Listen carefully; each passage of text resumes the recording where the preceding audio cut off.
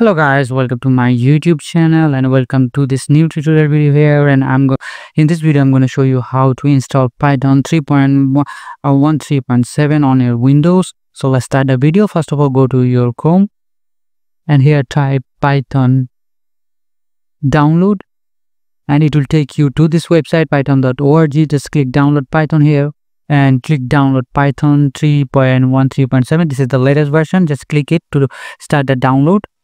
As you can see, the download is already started, but I already downloaded this file, and so I'll go to the folder, and to install it, just simply double click it, select run, and select customize installation, and make sure this all of this is checked on, the pimp and the IDLE, and after that select next, and select install Python for audio users, and you can customize your installation location, but I will keep it as it is the default version, and select install, and the installation process will start. Just click yes, and now we have to wait for it to fully install.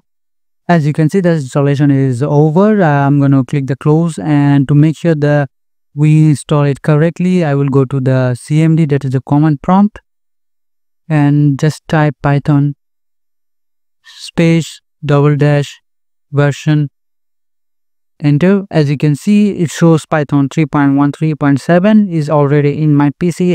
So this is the video, and I hope this is a helpful video for you, and I will catch you guys in the next one.